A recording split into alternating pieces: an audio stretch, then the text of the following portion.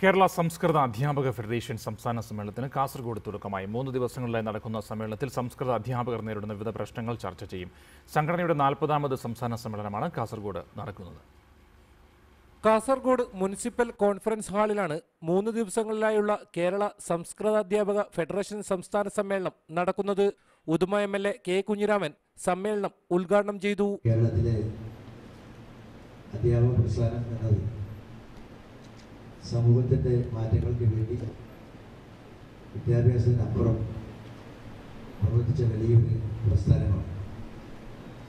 സാമൂഹ്യപരമായ മാറ്റങ്ങൾ നന്മകളും നമ്മുടെ നാട്ടിൽ നടപ്പിലാക്കുന്നതിന് വേണ്ടി പ്രവർത്തിച്ച് വലിയ അംഗീകാരം വാങ്ങിയതാണ് കേരളത്തിലെ അധ്യാപക പ്രസ്ഥാനം എന്ന് പറയുന്നത്.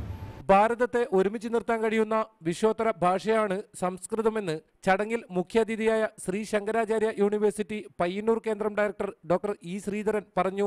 തുടർന്ന് കാസർഗോഡിന്റെ ചരിത്രം വിവരിക്കുന്ന സ്മരണിക ചടങ്ങിൽ പ്രകാശനം ചെയ്തു. വിവിധ ജില്ലകളിൽ നിന്നുള്ള 140ഓളം പ്രതിനിധികളാണ് സമ്മേളനത്തിൽ പങ്കെടുക്കുന്നത്. LP സ്കൂൾ തലത്തിൽ സംസ്കൃതാധ്യാപക തസ്തികകൾ അനുവദിക്കാത്തതും പാർട്ട് ടൈം അധ്യാപകർക്ക് PF ഇല്ലാത്തതുമടക്കമുള്ള വിഷയങ്ങൾ സമ്മേളനത്തിൽ ചർച്ചയാകും. റിപ്പോർട്ടർ, കാസർഗോഡ്.